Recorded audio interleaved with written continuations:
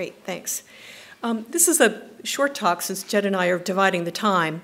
But I've split mine into two parts. In the first part, I'm going to talk a little bit about the initial founding of the Gorham Company Archive in the mid-1980s and 90s. And the second part, I'm going to take you back on a little walk through antebellum Providence.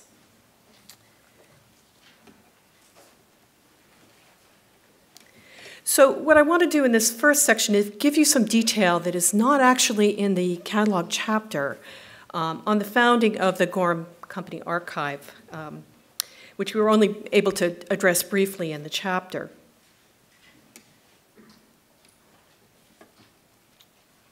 One of the themes that is articulated well in the exhibit upstairs is the notion of Gorham's perfect system of manufacturing. Part and parcel of that system were the records that the company created to document every aspect of its manufacturing process. That included not only design sketches and presentation drawings, but technical schematics, casting patterns and chasing patterns, costing ledgers, marketing brochures, and product photographs, just to name the minimal aspects of this.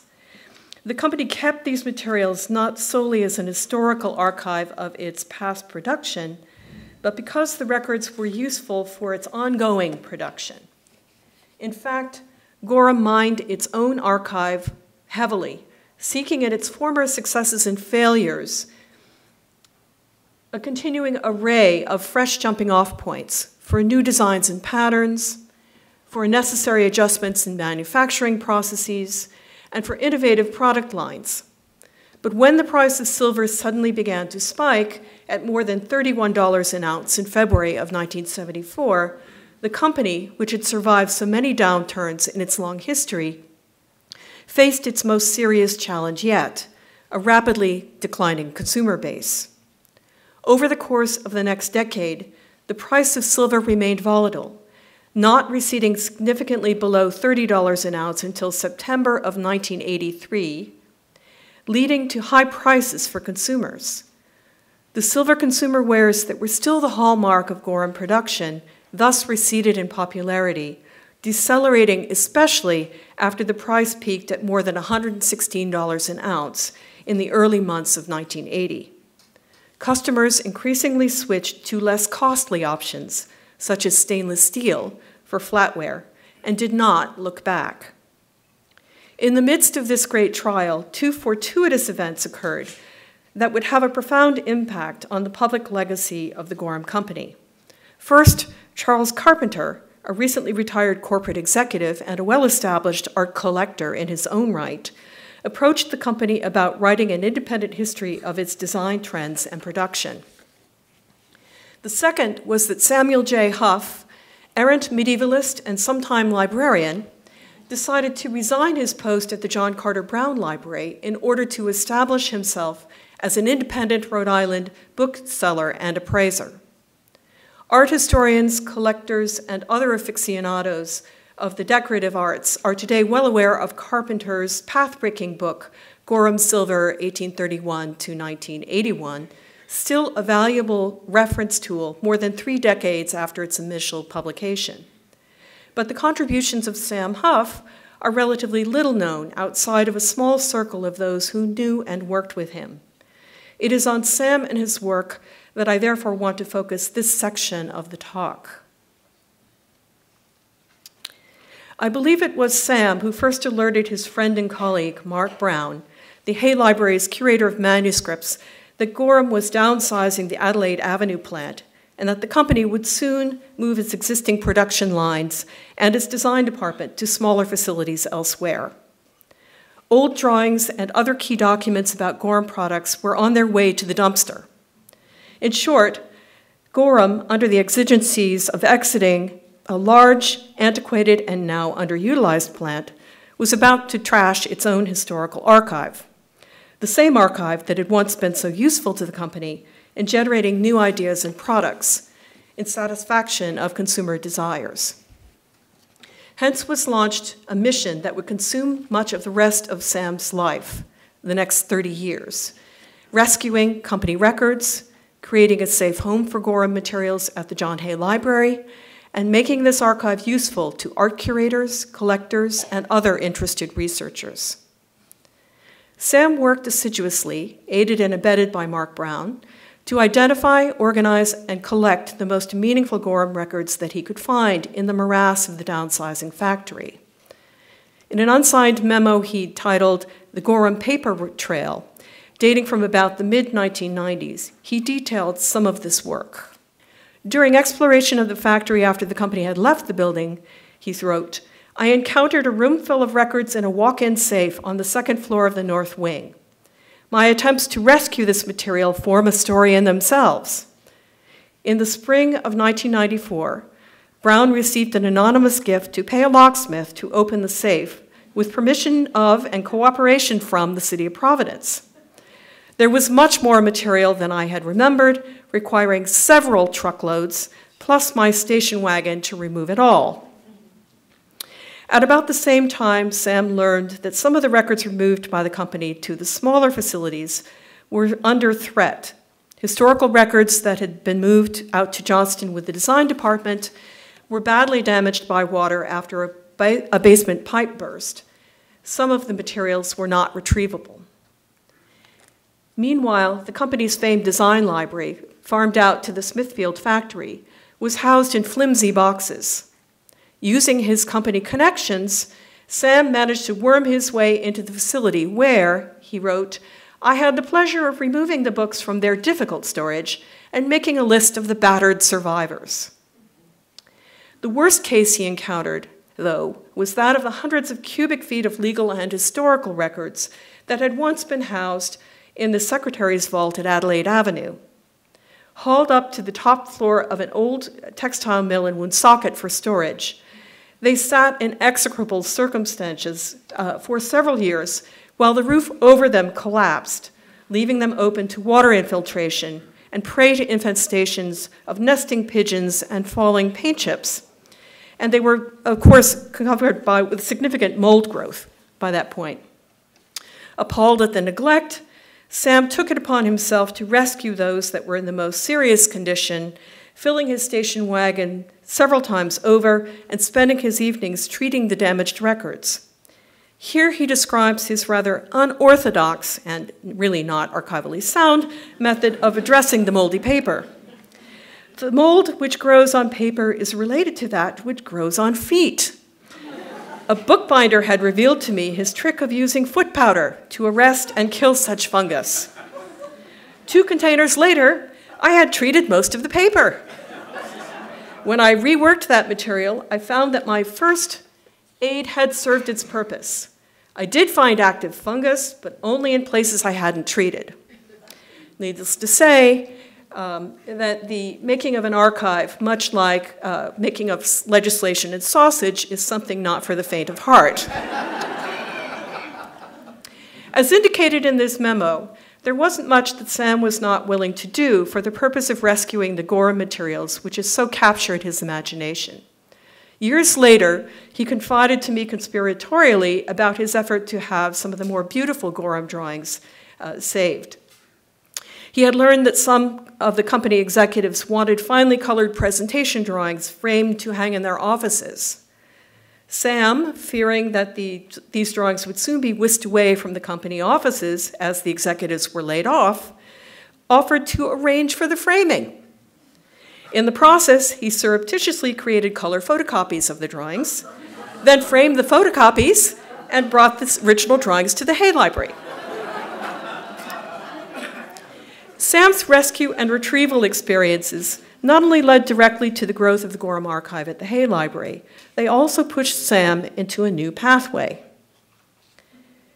He became a researcher devoted to all things Gorham, compiling and scanning historical Gorham catalogs, which he issued and sold on CD-ROM, offering specialized research services to collectors and curators, writing articles and reports on various Gorham product lines, mostly for Silver magazine, and in publishing both in print and to his website his own original research on the craftsmen and craftswomen who had worked for the Gorham Company since its founding. Sadly, Sam Huff passed away 2 months ago from complications of diabetes, without ever having had the chance to see the wonderful exhibit that Elizabeth and Emily have created. And it's completely unfortunate in the sense that the exhibit really both relies on and is the culmination and part of his long-term rescue effort to save these records.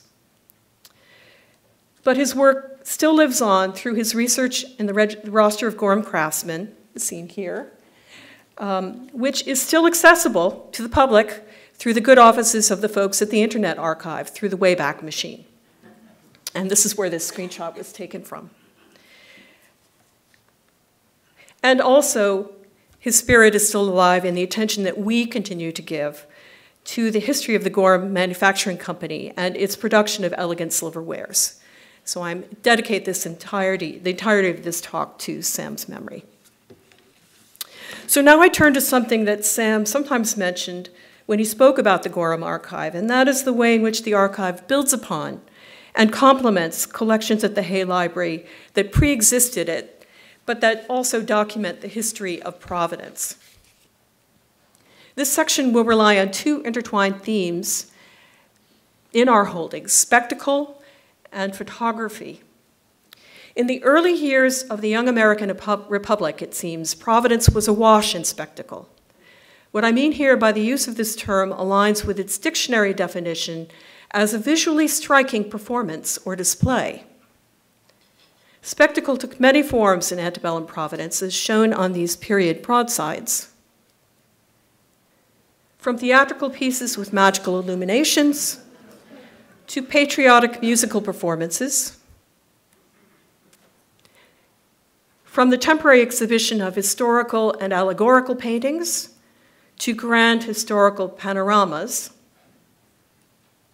from the circus sideshow performance to the introduction of fantastical animals from faraway places. Providence even hosted its own branch of the short-lived American Art Union, an early pre-RISD attempt to educate and enlighten the artistic sensibilities of an avid public to contemporary American art by distributing fine art prints by subscription and by lottery. Each and every one of these efforts reflected an attempt to capitalize on a growing audience of middle-brow customers with leisure time, expendable income, and a thirst for entertainments. Photography would soon become another means for capturing the local zeitgeist. Perhaps fittingly, the story of photography in Providence begins with our sometime 19th century celebrity visitor, Edgar Allan Poe. After Daguerre's publication of the manual for his photographic process in 1839, practitioners of the new art quickly set up shop in our fair city. By the mid-1840s, Samuel Masry and S.W. Hartshorn were operating a successful daguerreotype studio on the second floor of number 25 Westminster Street. And for those of you who are not in the know, that is where the Fleet Library is right now. And that is where Edgar Allan Poe went to have his photograph taken on November 13th, 1848, after a tumultuous week which included an intentional overdose of laudanum and a bout of heavy drinking, hence the disheveled appearance. The resulting daguerreotype, shown here, was intended for Providence poet Sarah Helen Whitman as an engagement present from Poe, after she finally consented to marry him, following an intense pursuit through the stacks at the Athenaeum and multiple refused proposals. The engagement would not last long, though Whitman kept the daguerreotype as a memento of their courtship, noting in an 1874 letter Poe's sweet and serene expression. Sadly, Masry and Hartshorn's partnership did not long outlive the failed engagement. They parted ways in 1850, and with Masry's departure from Providence, Hartshorn soon abandoned photography to become a manufacturer of lamp wicks. Still, the impact of this early photographic practice on the development of photography in Providence was significant, for Masry and Hartshorn had engaged two budding young photographers to man their camera, Edwin and Henry Manchester by name. After the demise of Massery and Hartshorn, the Manchesters opened their own business under the name of Manchester Brothers at number 33 Westminster Street, styling themselves in the manner of their former mentors as Daguerrean artists. And here is an image of a slide of a different Daguerrean artist from the same period. Their shop would remain a local fixture at various locations on Westminster Street for decades to come. By 1856, they had moved their shop to number 73 Westminster Street and taken on a partner, Joshua B. Chapin, a physician. By the 1860s, they had exchanged Chapin for a new partner, Daniel Angel, Jr. Photography exploded as a popular pastime in Providence of this period, just as it did elsewhere in the country. With the development of the albumen print in the 1850s, paper prints came to dominate the trade. By 1855, at about the same time that Gorham set up its own studio, the albumen print had become the predominant medium for making photographic prints. Though albumen print papers were commercially available, most photographers simply albuminized their own print papers. The lower cost and easy availability of albumen prints also made possible the quick replication of many images from a single photographic negative, which transformed the photographer's studio from a local artisanal shop into an emporium of mass reproduction on something that more nearly approached a national scale. The process of printing photographic images was simpler, less laborious, and much less expensive using albumen papers than it was on the highly polished metal plates required for daguerreotypes or the more fragile glass plates used for ambrotypes. Simple changes in the way photographers presented themselves in the Providence Directory document these shifts. The Manchester brothers, at the publication of the 1856 directory, were no longer listed as Daguerrean artists, but instead as daguerreotypists. By 1857, they were listed as photographers. In the 1860 directory, the first which contained a separate listing of businesses organized by type, 13 businesses were listed under the heading daguerreotypes, ambrotypes, photographs, and only one of these placed an ad in the directory. But business appears to have been competitive for these shops, as the number of ads in the directory the following year increased exponentially to 6. By 1865, there were 19 different shops listed under the reordered heading photographs, daguerreotypes, ambrotypes, in locations along Westminster Street. With so much popular interest in the photographic image, well-known photographers like Matthew Brady were able to copyright their images and sell the copy negatives to other photographers so that consumers in Providence could easily obtain and even collect the latest images of the famous and infamous in New York and Washington, as well as of themselves and their Rhode Island friends. Providence photographers also began branding local stock images for sale to the public. Okay, oh, sorry. That's the Manchester Brothers Lincoln. Here's the stock image of the arcade, which also served as a cost-effective means of advertising businesses. So here you see a RISD Museum image with Leander Baker's name on one edge, and here is the exact same image with a different photographer on the other edge. The same basic stereoscopic view on an orange card. I speak of these particular elements of antebellum popular culture in Providence because they are part of the general milieu that Jabez Gorham inhabited, into which John Gorham was born and raised at the time when the Gorham Manufacturing Company was brought to life and had its heyday. It is no accident that, after adopting photography for the purpose of documenting its own products in the mid-1850s, the company soon opened its studio to ordinary consumers. For purposes of portrait photography, or that it produced that giant spoon that Elizabeth just showed you up in the exhibit. In engaging existing popular tropes of consumption, the company saw from early on an opening to reach into the hearts, minds, and pockets of consumers.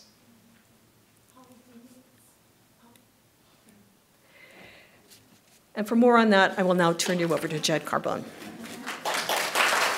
Well, we have 20 minutes to do the 19th century, so let's do it. Right here, we are looking at essentially the founding document of Gorham Silver. There are three parties involved in signing this document. Most importantly is a young Jabez Gorham. He's 14 years old. His mother is there. His father isn't. His father was a harness maker. He had died a few years before. And within the next year, and she may have known this, her mother would be dead. So she was signing her 14-year-old son over to live with and learn the mystery, the art trader mystery of gold, silversmith, and jewelry from Nehemiah Dodge, who had learned the trade from a much older brother, almost a father figure for him. So now, the young Jabez that is really indenturing himself to a very 18th century and beyond practice of apprenticeships. And even this form, I love this form. It uses the long S. You know, the indenture witness this. He signs this in 1806 when Thomas Jefferson is president. That's how far back the company's roots go. So he also agrees, this 14-year-old kid, that he shall not commit fornication or contract matrimony. At cards, dice, or any other lawful game, he shall not play, and nor shall he haunt alehouses, playhouses, or taverns. So they had everything covered, and he was a good boy. He said to his son later, to John Gorham, that Nehemiah was kind and indulgent to the boys, and he fulfilled his terms of his apprenticeship. And at 21, he and a few other apprentices from around Providence formed their own company. And this is the kinds of thing they would be making there. Banging out silver spoons. These are John Gorham pieces. And he could do in a 10-hour day maybe 2 of these, you know, with a hammer, and just bang out silver spoons and thimbles. And he also eventually invented a method of linking gold chain that was known as Gorham chain. And so he carried on that business, and a partner of his really carried out the spoon business, and they were doing pretty well. And here he is as an older man. And I love the difference between him and his son. Because look at him, he's staring straight at the camera, kind of myopically staring almost into the 1700s.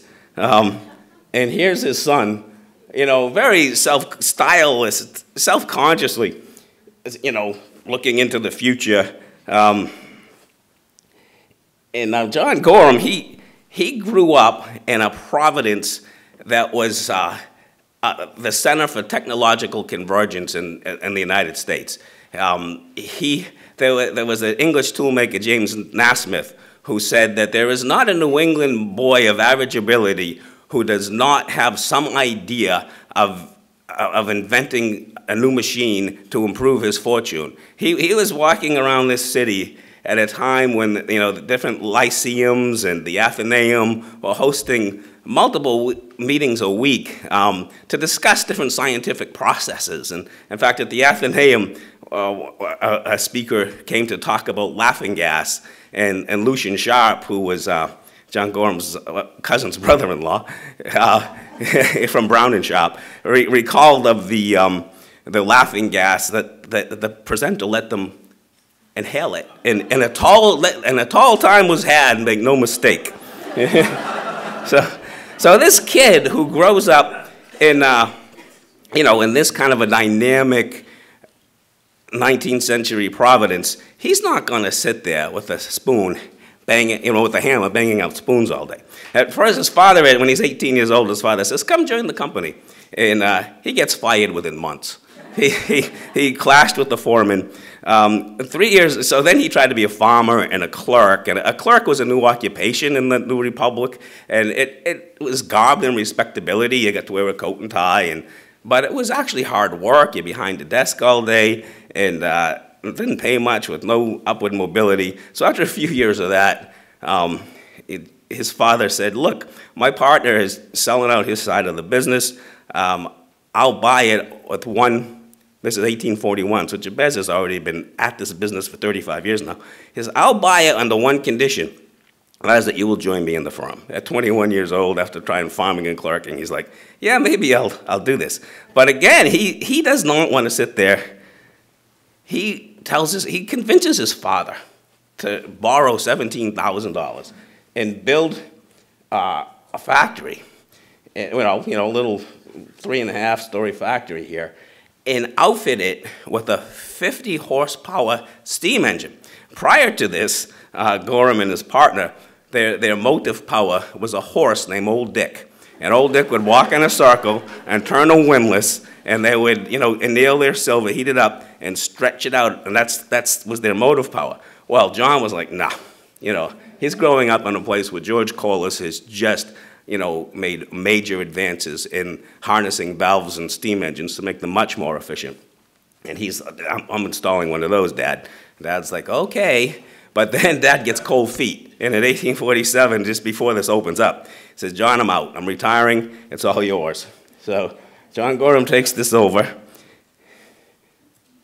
And one of the things he does is with his steam engine is he's been over to Reed and Barton. I think at least that when their second name was Reed and Barton over in Taunton, Massachusetts, and he had seen how they used lathes, steam-powered lathes, to put a wooden form on that lathe, stretch a piece of silver over it, and you could raise a pot that way. So rather than having to hammer out a pot with your hammer, you could just put on the steam engine and raise it. So Gorham starts making pots in this manner, and they display them in the early I think it was 1850, and they displayed in their store, and the Providence Journal says, this was superbly elegant. And then Charles Carpenter, who Holly referenced in the 1980s, said, yeah, it's actually pedestrian and dumpy. But aesthetics. But John, to capitalize, he took on partners, two cousins, actually, Gorham Thurber first, and then Lewis Dexter, who was Lucian Sharp's brother-in-law.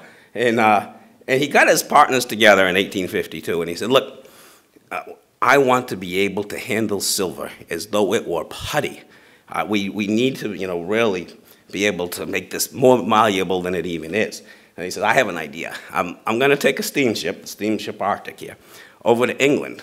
And I'm going to meet with James Nasmyth, the world's most famous toolmaker. And I'm going to present him with an idea I have for a steam press to make flatware. Well, I don't know where he got off thinking Nasmyth would even receive him. Although Nasmyth was, very impressed by New England Yankees. He thought that the Silversmiths in his local area of Birmingham, Patricroft, were too hidebound and stuck in their own old ways. And so when this Yankee comes over from across the pond to meet with them, and he actually hears him out.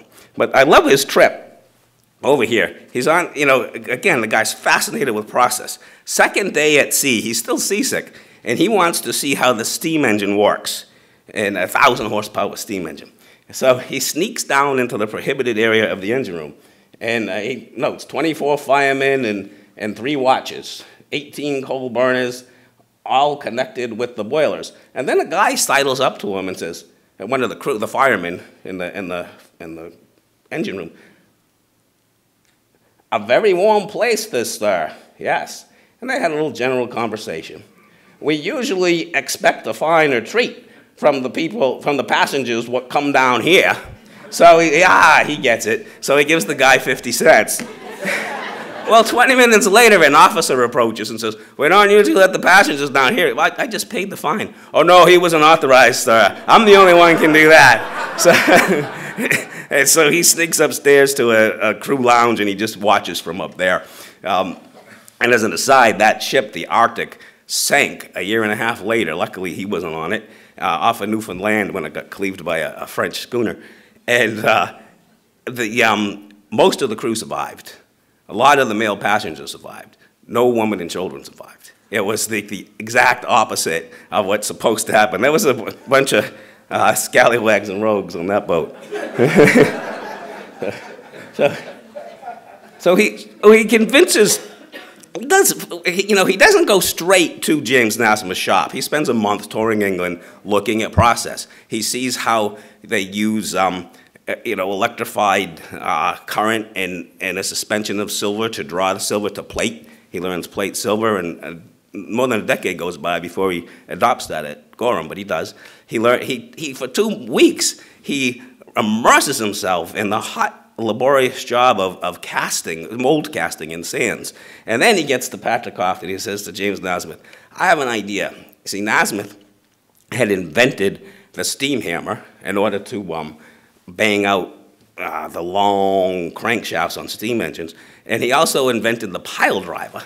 And so John said, we can make that a little smaller still in order to lift up a heavy head with steam power and a piston and drop it onto a blank die with holding flatware cartridges, So what he wants to do is get a machine that can just press all day long patterns into flatware. And Nasmyth says, I've been waiting for one of these locals to ask me for such a thing. I'll do it. And he ships to Gorham. Now, these steam presses here are a later version, much heavier and much more of them. But they arrive in Providence in 1852, and he starts banging out flatware, spinning up hollowware. And, you might think that this would almost kill silversmiths, right? It actually increases the opportunities for silversmiths. Because, this was a technological discontinuity where, when the steam-powered automobile came out, right, that was a competence-destroying technological development for his father, his late father, who was a harness maker. He didn't need many more harnesses. But this is actually a competence-enhancing technology, because now silversmiths don't have to be stuck, banging out a little thing at a time. They have basically on hollowware the canvas to work, to chase, to do better and more designs. It reduces labor costs so people can afford it more. So really now there's more and more reasons and jobs like die sinking. Somebody has to take the hard technical job and of designing dies, and so it really created a need for silversmiths. Oh, that's not right. So he grows that little company into this, and this is from he gets that steam press in the early 1850s, and within by the time of the Civil War, he's going great guns down there on Steeple Street. And because he needs so many silversmiths, he gets them from England because they weren't trained in America. I touched this guy, George Wilkinson. Wilkinson was an English immigrant silversmith working at the Ames Shovel Company, making shovels and swords. And John Gorham thought, well, that's a waste of his talent. And so he offered him triple the money and a share of the stock in the newly incorporated company in 1865 to come to work for him. And he comes out with he takes design from Rococo to neoclassical, giving Gorham an edge on everybody else who hadn't thought of this or seen it. And this is, I almost want to hate on this guy, but I can't, because in 1875, I guess it was. That was earlier than that, but it was in the 70s. John Gorham hires this fellow, Edward Holbrook, to be his sales agent in New York City. And Holbrook was a wealthy person. He had married into the Swift family of Boston, railroad magnates. And he took some of that money and he bought some of that newly available Gorham stock, as much of it as he could, so that he was actually a large stockholder. And because he was a salesman, then he realized that in order to sell stuff, I need good design. So just like Wilkinson, Holbrook and Gorham were all on the same page. They're all major stockholders. They understand for this company to succeed, we have to be, you know, on the cutting edge of design. But Holbrook was also a master businessman, and John Gorham wasn't.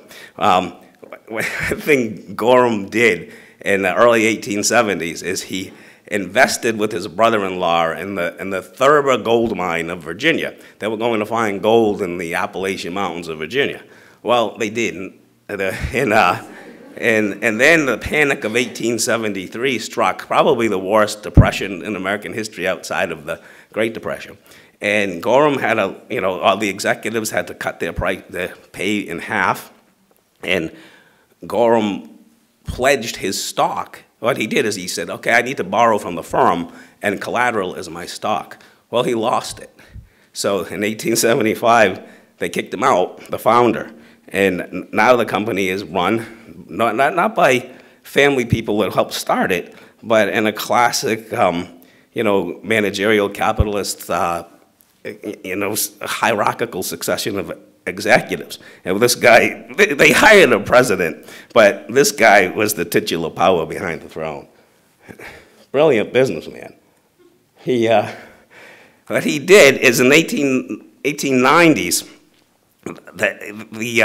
a consortium of silversmiths got together, and they called themselves Silversmiths. And so it was all these different silver companies under one umbrella, and they wanted to address concerns in the trade, like fluctuating price of silver, things like that.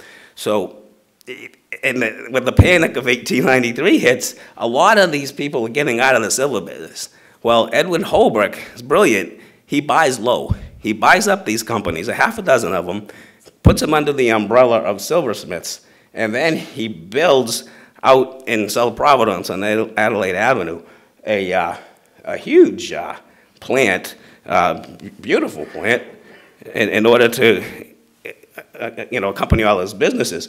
Well, by the early 1900s, he owns 40% of all silverware being traded in the United States, which really gives him the ability to do things that other people couldn't or wouldn't dare try, such as, hey,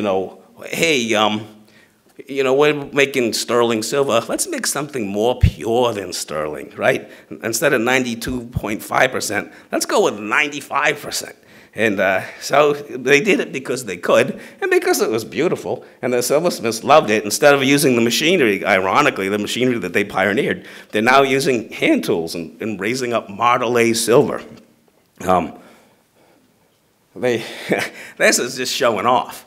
This is the ladies' writing desk that they sent to the 1903 St. Louis Exposition with the sole goal of winning the gold medal, which they did. There was 75 pounds of silver in this thing, all kinds of rare woods. If you look at this upstairs, you'll see 24 different faces staring back at you from this. Kind of a highly impractical thing, but and by this point, their latest great designer, William Christmas Codman, had made it. I don't think it's really advancing art at the time, but it's just showing we can do this, so we did. Now, I think that the beginning of the end for Gorham goes way back to the First World War, where Edwin Holbrook said, hey, there's money to be made making bullet casings. And before the United States was even in the war, he made nickel bullet casings for the Serbian army and the Russian army. And then when America jumped in, he moved the plant over to East Providence, where they made hand grenades. And be careful at all times when you're assembling hand grenades. Well, no kidding, right? But one thing you'll see in this picture is every woman in it is white. And the NAACP observed the same thing and sued for discrimination. And Gorham's answer was, well, the white woman wouldn't work with the black woman. Well, I don't know how that case resolved, but this was not unusual. In fact, it was de rigueur in the metal trades industry. Brown and Sharp didn't hire its first black worker until the 1920s, and the machinist union itself was segregated until the 1940s. Now, after the World War, the company, regained its equilibrium and made that beautiful piece there, which I think was the last of their great works, other than what Bert Sebring managed to do in the 60s. But I really think that by the 1920s, the writing was on the wall. The Gorham had reached its peak probably around the early 1900s, my opinion. Thank you.